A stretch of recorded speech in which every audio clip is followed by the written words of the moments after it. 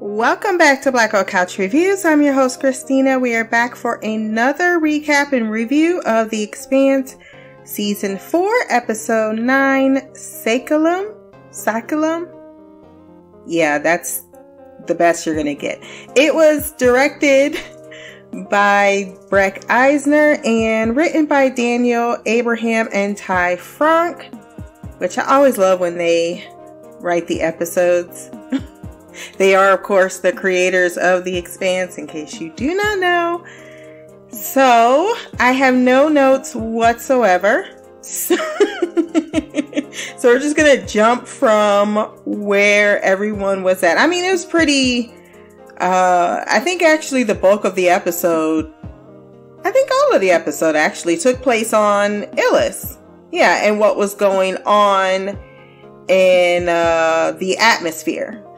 So, Murtry gets his sight restored, and the first thing he's back to is killing Holden. So, he sends word up to the Edward Israel to fire that shuttle that he had already rigged as a bomb at the Rocinante so that the Barbacola would lose the ore. Because if the Belters get the ore through the ring, then it makes their case for Illis much more legitimate. So Fayez is seeing that security is up to something and doesn't know why they're launching this fucking shuttle, so he gives Alex a heads up. And Alex is like, you want to answer and tell me what the fuck is going on over there, Edward Israel? I love Alex being a badass in space. That's where he shines with his baby, the Rossi. And he's able to destroy the shuttle. However, the debris hits where Naomi and Lucia are. And it also causes some other damage on the Rossi. And then you have Lucia being knocked off of the freaking ship and floating away on space. Now, I cannot imagine what was going through her head at this moment. If it was me, I would have died. And you can hear Lucia is struggling and she's just freaking out. And Naomi doesn't even hesitate. She straps on a tether to the Rossi, jumps off after her, and she's just calmly telling her, hold on, hold on. Now, it's unusual, I guess, that Lucia was not more, Belters go through this quite often. This is one of the more natural disasters that can happen to them because they are creatures of space. They work in space. They usually know that if you panic, if you fall off of, whatever you were working on or mining, that you will actually use more oxygen. So it's better to remain calm. But I could also understand where Lucia's mind was at. Lucia, I would have been right there with her.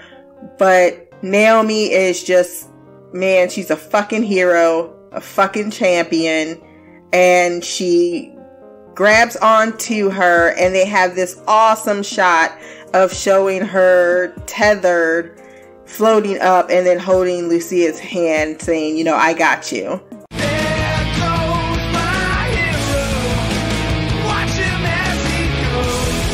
Of course, this creates a problem because they now aren't able to lift the Barbacola due to the damage that the Rossi has sustained. And it also weakens the cord, or the makeshift cord that they had linking the two. So to move it back up in orbit, the railgun that is new and also was not in the books, I believe. I think at this point I can give major or minor book spoilers. Well, no, I'll say that for the spoiler section, just in case. But he uses the railgun and he uses it as a makeshift thruster. Now this is very, tricky because it could tear the ship apart and put the Rossi in danger. However, it does work and they are able to save the ore even though even at this point, Lucia's like, fuck it. Like, I'm done. I'm not worried about it anymore. I really just, I mean, she's been put on the edge of death a few times now, and she's just like, I just want to live. I just want my family, and I don't care anymore about this ore. And right as she gives up, they are able to salvage the situation. So, yay, Belters. Now back on Illis, in the alien structure that they are in, we get the real Yophesus Miller showing up, and he breaks it down to Holden what's been going on. Like, basically, this is what I've been explaining all season, is that Miller is in the Investigator. They built the Investigator based on Miller. And so, or using Miller's essence. Now, it raises a very fundamental question of, the protomolecule can interact with organic tissue or our organic tissue, but it seems to retain the consciousness, or is it a soul type of remnant of the person? That's interesting, because we really see the protomolecule as it destroys all life before it, which it indeed does do, but it also seems to retain some of the matter of the life in which it destroyed. And so the only difference is that it's now held hostage by the protomolecule, or hijacked by it, so that it can be repurposed for its own uses. That's some interesting thought process there, which may or may not come in reference in the future. And I really don't know. I'm just speculating that, even with my knowledge of the books, there's some things that can lead into that whole debate of what that possibly means. But ultimately, it's just something that crossed my mind as I was watching this. And so Miller has been trying to fight his way through the protomolecule, and I've been spotting the real Miller all season. Like when he says it's going to be a what he said, a turd floater. And what does the rain taste like? Things that the protomolecule as a machine, when it sounds like robotic, where, you know, we got to talk about that ride, kid. We got to talk about that ride. Versus him having a human dialogue with Holden, as when he convinced him to move the route. Of course, it was Miller coming out saying, hey, you know, this is going to help me out. He doesn't see what's going to happen bad in this. And so he reveals that he has all the voices in his head from Eros, and maybe we can all find some peace. And so he's working in conjunction with the protomolecule, because at this point in the storyline, they have the same objective. However, when shit starts to go down, you have that one moment where Holden looks behind him. Remember when when they first discovered the terraforming thing, whatever you want to call the power drill, the protomolecule, and you saw him look behind him, and it almost felt like there was a presence that Holden sensed. That's when he was sensing Miller that was trying to come through. And then, of course, last episode, we saw that as well at the end, him trying to push through. And he explains that he did override his programming. However, and it's also interesting to know that you can overcome the protomolecule's programming. So what makes Holden different or Miller different to be able to do that versus you also saw that Julie was able to do it, right? Because she was able to guide the protomolecule to Earth. That's the whole reason why, she completely, overrid her programming.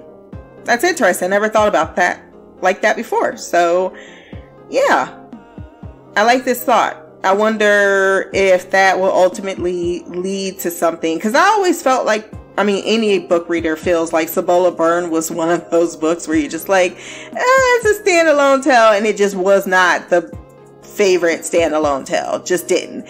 But it was a heavy, compacted, dense bit about the protomolecule and what came before it, and all of the setup for the technology in which we are now humans interacting with. So it was incredibly dense at some parts, so you could not blame one for maybe possibly, or like the average reader who's maybe not as hardcore science, may have tuned out just a little bit or found rather dull. But it does, as I'm beginning to re-understand, have its purpose. And it probably is the most informative book of all of these series. So he tells Holden all about what has happened, that the creatures that made the protomolecule is called the Builders. So we're finally getting some backstory on what exactly is this protomolecule tech. We've always thought, or at least what was always speculated, was that this technology was some first firing shot at Earth from an alien species. And yet we realized even in season 3 that this was just tech to build a road. But why were they building said road? And they only really found out they was building the road, at the last episode. And he said that they did seem to, the Builders, find a place on the planet that seemed to kill the protomolecule. Well, the technology. And that same thing, or whatever weapon that was used by this alien race, used the same tech to kill or destroy the Builders. So humanity has basically stumbled in the middle of a alien war with something that killed the technology that's even smarter than, so there is a race, I should say, that's smarter than the actual Builders that built the technology that we still are barely trying to figure out. So there are concerns there, of course, with Avasarala. No one ever said she was wrong to be concerned. But at this point, once Pandora's box is open, unfortunately, we all just know by, human nature that you can't close it. You just can't. And fighting against it is a huge battle. So he tells Holden, we got to get to the place where this magical bullet is so that we could possibly shut down the technology on this planet so that your ships can go back to normal and its defense system will shut down, because that's the reason why they are trapped there, why their ships are trapped in orbit. So he reveals this portal in the floor, and we know this from the books. This is very transfer from page, where it's a elevator in sorts, but it's kind of like an elevator made out of, I can't fully articulate what it is made of, but it can transport him all over the structure to a different part of the planet. It's their expressway. What's funny about this is, and even here in the book, is Holden's so fucking tired from all of the days that he's had to spend awake taking care of everybody that he just falls asleep during this whole entire thing. He's been taking hella drugs to maintain keeping awake and alert. So definitely the water could not have receded at a better time. So they find this glowing circle of energy. However, Miller cannot see it. But Holden tells him it looks like, I don't know, it looks like Saruman's eye from Lord of the Rings.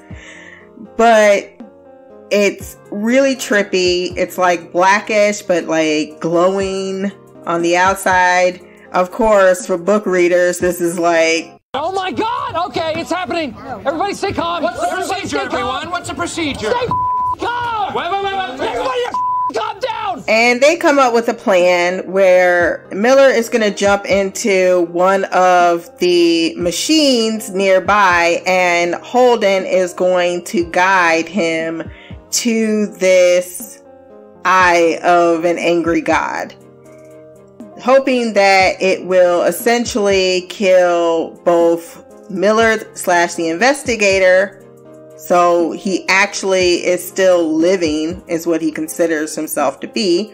Also very interesting. He even says sarcastically, if you can call this living. And he also will, like I said before, shut down the entire system's defense network.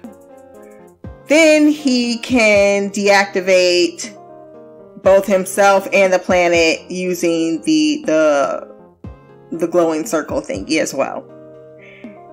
He also says that at this point in time, or was it later on, he might have told him like how basically the protomolecule has been talking to him all this time. It is because there's a piece of protomolecule still left on the ship. There's a nod left there. I don't know if they made it clear, but from what it's explained is that before the hybrid was destroyed on the Rossi, it planted that node there not to be found. So the entire time the protomolecule has indeed been making a beeline for Holden to be their puppet for quite some time. So while Holden and Miller are preparing to actually do something about the issue on the planet, Okoye witnesses Holden talking to Miller. And she, of course, wants to follow, and he's like, bitch, fuck off. I ain't got no time to be having nobody with it. Basically, also, he tells her that Miller won't pop up and talk to me if someone else is around. So she has no choice but to wait where he disappears on his train ride. However, Mercury and Wei are looking for him, and when they come upon Okoye, she cannot lie for shit and tells where they went. Then here comes Amos, like, where the fuck did they go? So it's kind of everyone's trying to catch up with Holden. Amos is trying to protect Holden, and Okoye is like, fuck it, I'm going to. And there's a moment where Amos knows that Okoye needs to get the fuck away from here. Actually, he tells her to go after there's a Mexican standoff. Well, not really. Wei stupidly thought that Amos was a meathead. She read him so wrong. She thought that he was a killer, and that, well, see, that's the thing. Mercury sent her out there. That's how you knew he was willing to make or use her as bait, because he knew for a fucking fact that if it came between Holden and Wei, Amos was going to choose Holden, because he literally told Mercury to his face, don't you try that shit with my people. So the whole time he was telling Wei, you know, Amos is going to be a problem. Amos is going to be a problem. And she's all like, no, he's not. He's not. And she's just like, look, we're about to get this payday. We can just, we can go off together. We can have something. They clearly do have something. I think it's easy to say or write off because she's not the best of characters, but that's part of Amos's, charm, is that he's not judgmental. He doesn't really, I mean, as long as you're not evil, and at this point she hasn't come off as evil.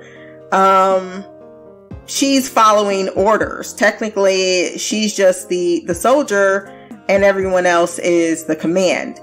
And there is a hierarchy there in which you respect the command, whether she should or not. And that's what he has been trying to tell her, like, you need to separate yourself from your boss.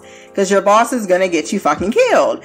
And so she points a gun at him and says, you know, let's just get this profitability on this claim that we have towards the planet.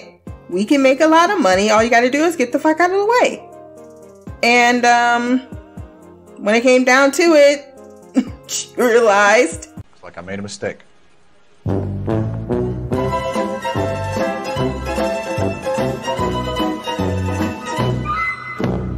Amos straight up shoots her ass. And of course this gives Mercury the chance to shoot at fucking Amos. And not only is he shot in the shoulder, but he also shoots his 2 fucking fingers off.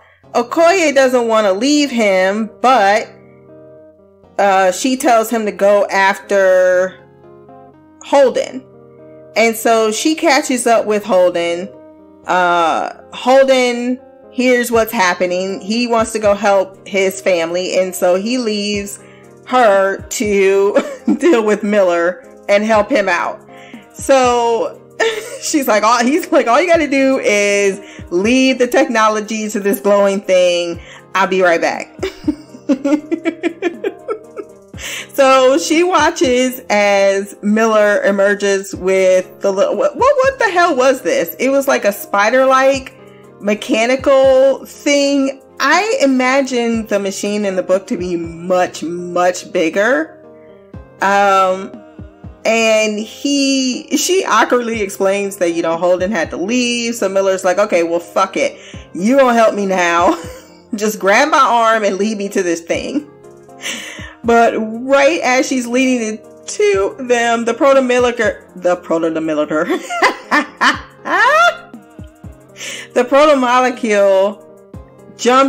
gets their technology and comes out like a fucking, I don't know, scorpion, and beats the living shit out of the little Miller bot. And Okoye is watching this like, what the fuck is happening?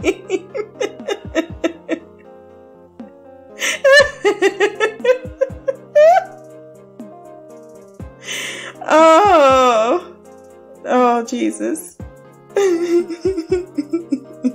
And then there is like a whole thing, a swarm of like bug-like things that start to escape, and it's creepy as hell, and fall to the ground. And they all die though once they come in contact with the Saruman eye. So he manages to get himself back up and is maneuvered over, even though he's fucked up physically very badly, over to the glowing thing. And something does happen, but we'll get back to that in a moment. So prior to this, we have the Holden and Mercury second showdown standoff. This time atop a large ass, very damn, that I don't like those bridges that are that small. But he's standing there and Mercury's standing there like, I know this motherfucker about to fuck me up.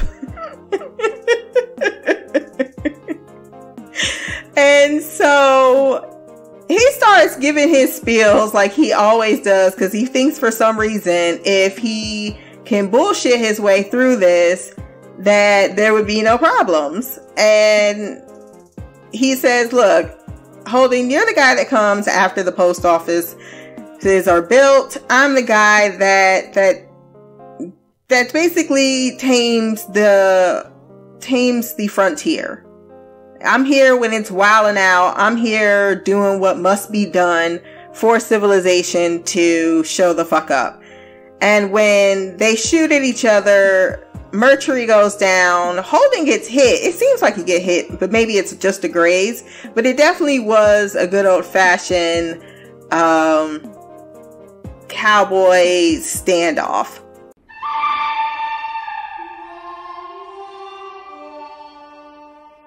Mercury loses his gun and it's over. And this is the second fight between the two in which I was unfulfilled in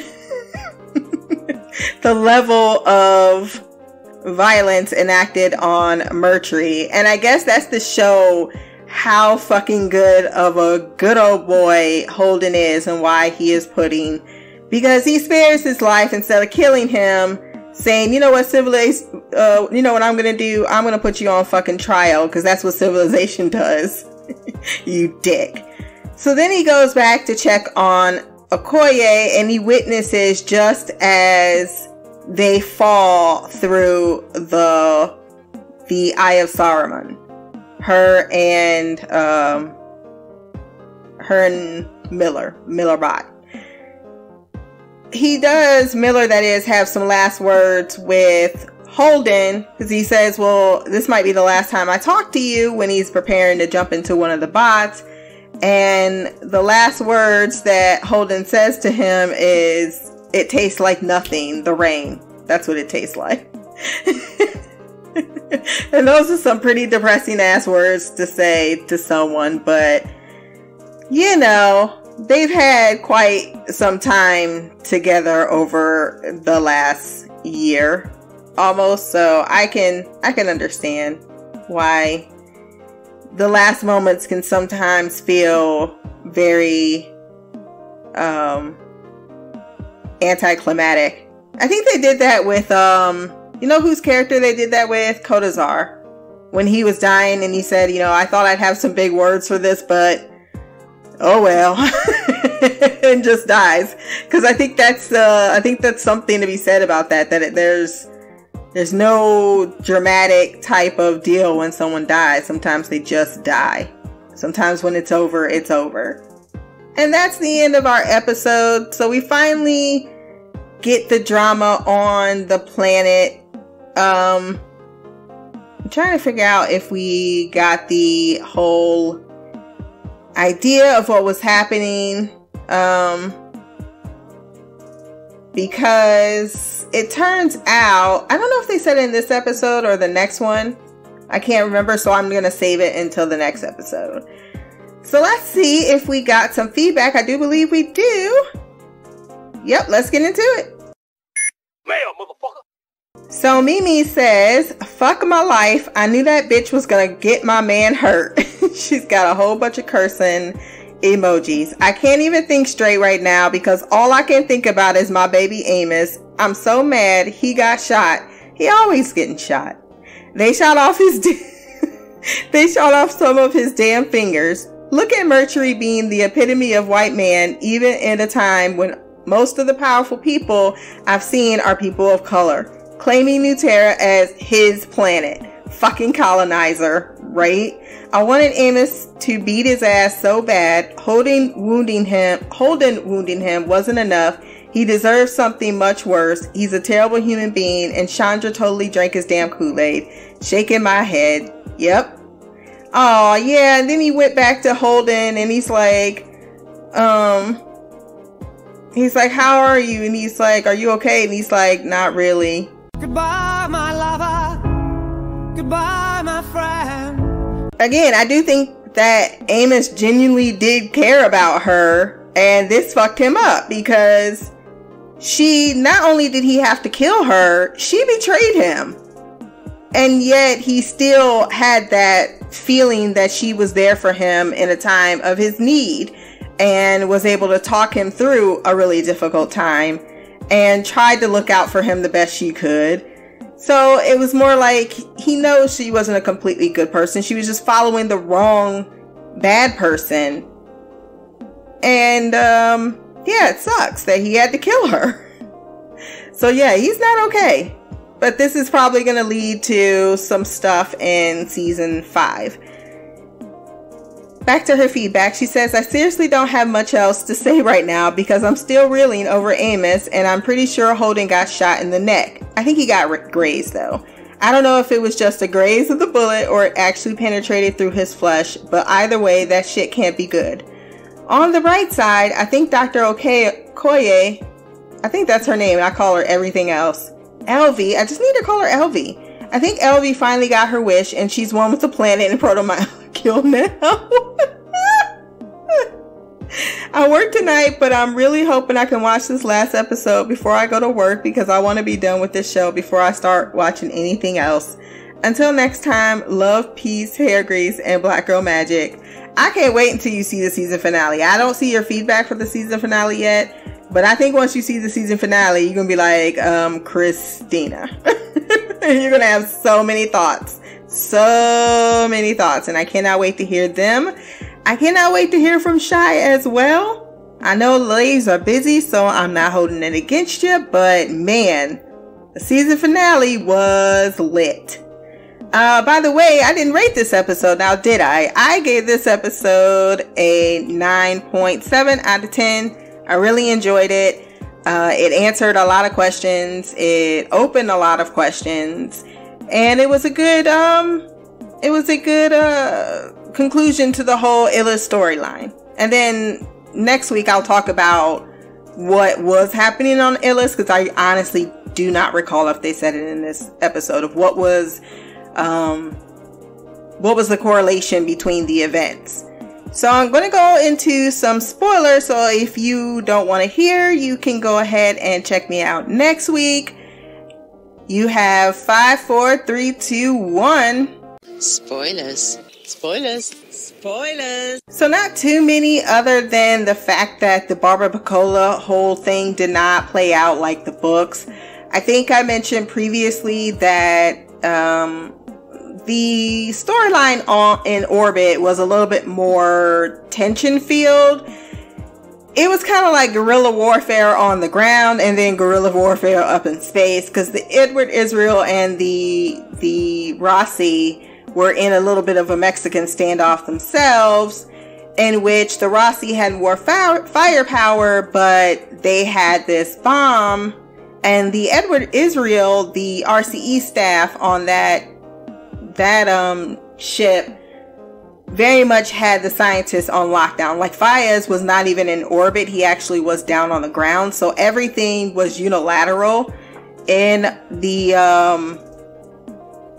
on the Edward Israel. In regards to the Belters, there was a lot of more Belter hatred. And they were much more loyal to the RCE cause. And then we had Havelock. Remember Havelock from season 1? Got penetrated. Remember the Kant?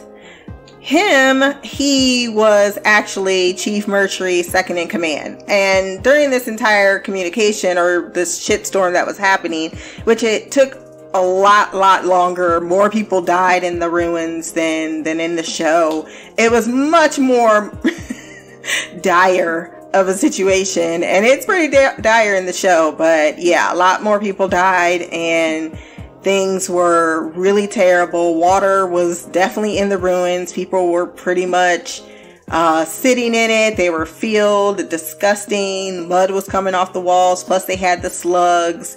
It wasn't even, they didn't even make it as disgusting as it was in the books. And so this entire time you had communication going from Mercury to Havelock, and it became apparent in those communications with Naomi listening in, because she was a prisoner of the Edward Israel when she realized they were making a shuttle, and it was a way to effectively keep Holden in check down on the planet. Mercury was becoming unhinged. He pretty much was at point suicidal. He wanted RCE to plant their flag regardless of anything, and he convinced, his words convinced Havelock that the man was out of his damn mind, and he decided to help Naomi escape because she's the only engineer out in space. And I think I've said this before, but it's not emphasized that Naomi is a bit of a fucking genius. So he is able to warn the Rossi about the shuttle bomb. So it's not Faez, it's actually Havelock, and Naomi is able to get back over to the ship, and Havelock actually comes with her.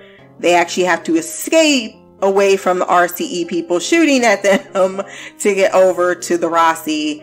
the railgun was not a thing on the Rossi at this time, or was it? I can't remember. I don't believe, though, that they saved the barbacoa in the book. I believe they lost the ore. I could be misremembering that, though. If you know, please let me know.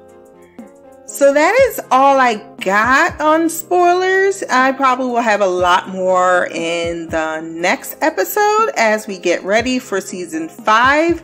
I can't believe we're already done. And Dominic Tipper posted a photo online of her, Marco, and Philip. I cannot wait for season 5. So if you want to send feedback, you can send that to blackgirlcouch@gmail.com. My social medias will be below. You can like, share, subscribe, and follow. You can find this podcast where all good podcasts are found. Until the next time, peace, hair grease, and black girl magic.